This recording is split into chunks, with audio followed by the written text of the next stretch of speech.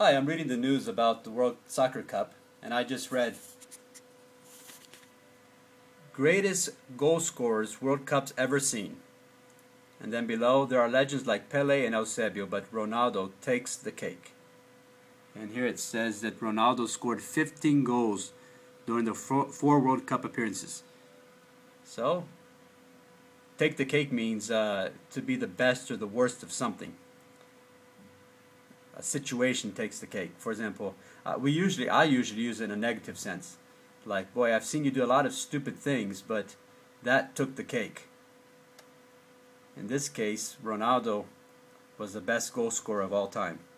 He takes the cake. Congratulations, Ronaldo and Brazil. And let's hope there are other good scorers this year.